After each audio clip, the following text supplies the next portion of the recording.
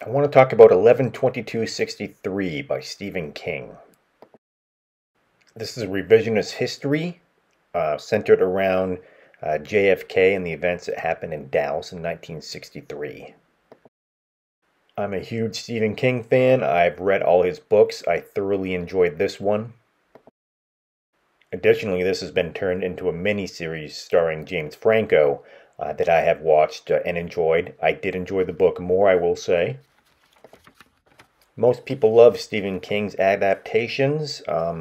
As far as his writing, it can be a little bit polarizing. I thoroughly enjoy the writing. As you can see, he takes his time. There's a lot of description in there. No shortage of pages to go through. If you enjoy Stephen King's style of writing, and if you find yourself interested by the lore surrounding JFK and his presidency and his demise, I think you'll thoroughly enjoy this. If you're interested in purchasing this book, please click on the link in the description below.